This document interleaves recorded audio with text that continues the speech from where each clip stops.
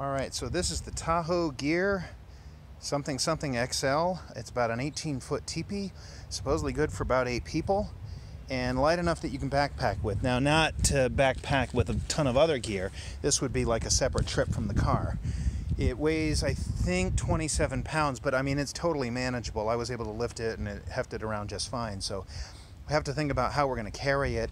It does have some buckles and some compression straps we might rig a backpack on. Or we might just take an empty backpack and slide this inside it. It would probably carry just fine that way. But in any event, I'm going to go ahead and set it up, and we'll take a look how big it is and whether or not it'll suit our purposes. But so far, I mean, it packs up pretty small. You can see, I mean, this is my hand here, so it's probably 4 or 5 hands tall. It would really easily fit in a large backpack. So it's not like excessively large, and we're just going to see how suitable it is for our trip here. Now, I'm not that great at unboxing videos, but I'm just taking it out of the pack and wanted to call out a few features. There's a couple of nice things already, even for a relatively inexpensive tent. For one thing, the instructions are not a crappy piece of paper, which always gets lost. Not that you need instructions for ever setting up a tent, but it's always nice when you put something away for a year to remember kind of the order of operations, missing one line somewhere, and it just takes an extra 2 minutes to figure out. So that's sewn in. It's actually a piece of nylon.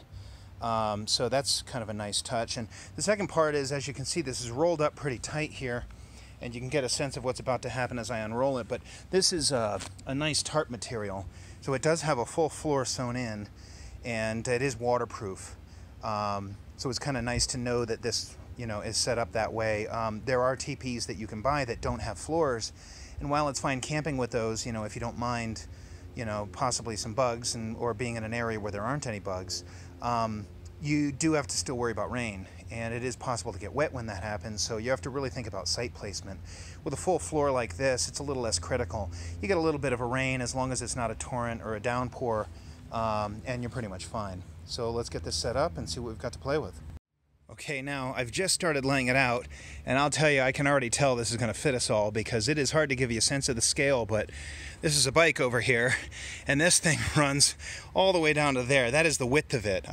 That's the major diameter. I haven't got it set up, but you know, that's what we're going to be looking at.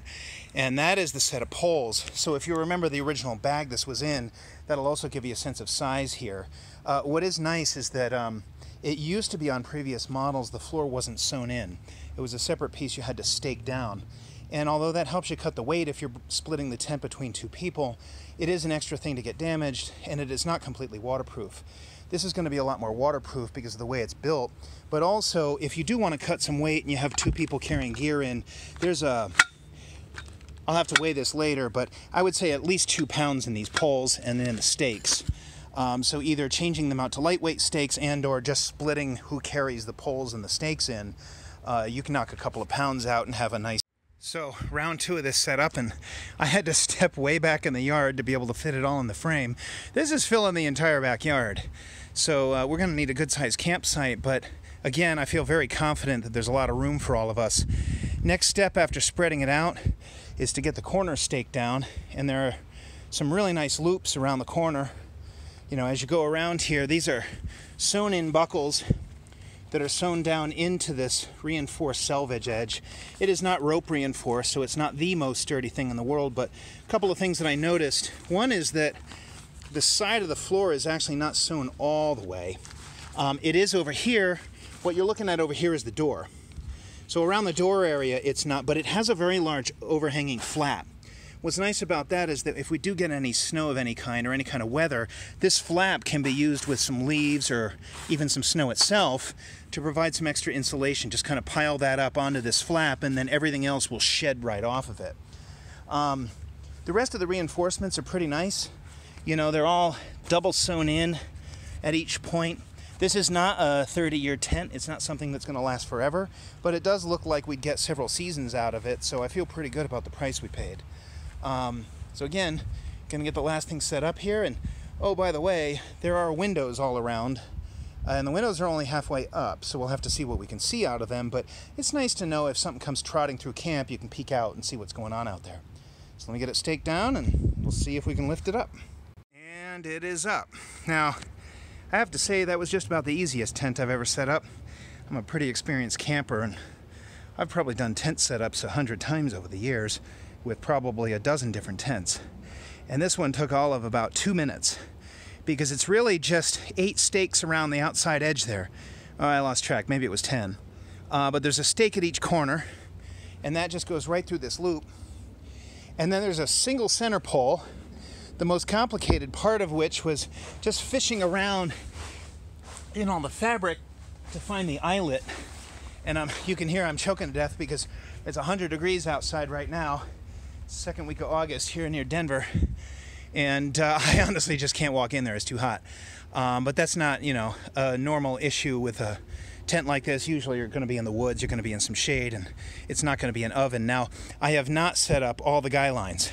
So what you have to do as another setup step here is one more thing. They have these guy lines here, and these come and provide tension to the outside of the tent so that it gives you more headroom inside.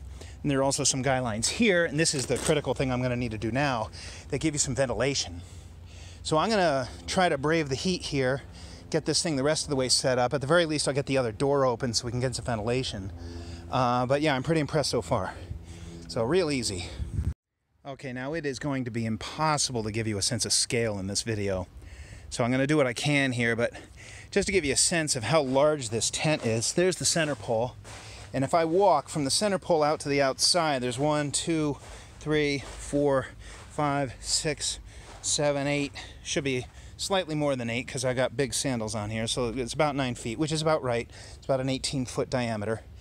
I wasn't walking to the farthest point. I was walking to the side. So about 18 and, you know, let's say 8.5 feet to here. What that means is that it's really easy for somebody to lay their sleeping bag out where you have a little walkway in the middle, a walkway to the middle. Sleeping bag goes that way, and you have room for a little bit of gear down towards the end because it'll be a pie shape that every person gets. It also means it's really easy to get a stove in here. A lot of people have installed stove jacks, and I probably will too. I have one that we're planning on sewing in, but even if you didn't install a stove jack, it would be really easy to rig something simple where you just closed off one door, put the stove towards the back end here, and you worked out just a little bit of fiberglass cloth like a welding blanket or something on the backside. Like if you didn't want to modify your tent, if you were, you know, trying to keep your tent pristine, maybe to resell it or something, that would be an option for you. I would say that I wouldn't want to increase the cost of this tent for this. I really love the entry point. I think we spent $120 on it. For a tent this size that's actually carryable compared to canvas, that's amazing. That's a fantastic price. There's just nothing else on the market that competes with it. Honestly, there's just no competitor. Nothing in that price range. Nothing that gives you a sewn-in tarp floor with this amount of room, with this many features, that actually has windows, that has ventilation, and that has all of these things going on. Nothing's going to come close. But, you know, at the same time, if you're willing to put a little bit more money into your own tent, you want to make it lighter, there's a couple of things you can do. One is it would be very easy to replace that center pole on site if you knew you were going camping somewhere with straight wood. You know, either with aspen saplings, lodgepole pine, anything along those lines where you're allowed to cut it or you're allowed to take some deadfall and you can rely on it. That pole probably weighs 2 or 3 pounds. I'll weigh it when we get done with the video. Another thing you could do is you could replace these lines with am steel, and these spikes here, these are just traditional tent spikes. I mean, nothing special. The ones that bend when you hit a rock, just those. And we all know they're heavy and they're not particularly strong. I mean, these steel spikes are so weak you can bend them by hand. So if you wanted to, what you could do is upgrade to some am steel lines and some titanium spikes, and then just use either a trucker's hitch or some other type of sliding hitch knot instead of the tensioners, and you would probably save, and again, I'd have to weigh it to know for sure, but I would say as much as a pound. I mean, there are a lot of lines on this thing. So if you're talking about going from 27 pounds down to maybe 22, I mean, you're saving a lot. All right, so just to put a pin in this before I go putting everything away, thought I'd measure a couple of things. And you can see that this is one guy line that I've got detached here. I didn't detach them all because, you know, I didn't want to have to tie them all back on, but you've got 2 sections of line here with that one little plastic adjuster or sliding, you know, connector, and then the tensioner.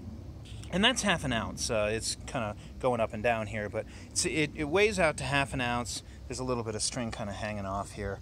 and then or about 15 grams. And then adding the stake, you're talking 1.3 ounces. Now that doesn't sound like much, but there are 10 of them around this tin. So there's a total, and remember, I don't have the witch's hat pieces.